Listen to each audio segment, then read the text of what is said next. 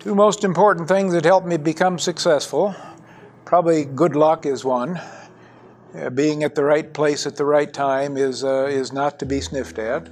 I was a physics and math undergraduate at a small college back in the days where we hadn't even heard the word computer.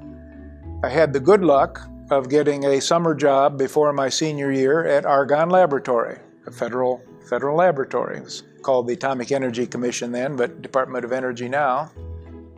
They took me in a room and said, "See that thing? It's a computer.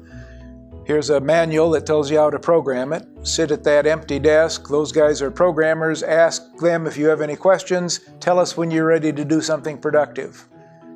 And they went away and left me alone. I don't think I've worked as hard since then. It took me a month to figure out what it meant to program a computer. Wonderful experience. Then I went and told them I was ready and wrote a couple programs for them. And that was 1961, and I haven't been away from the beast since then.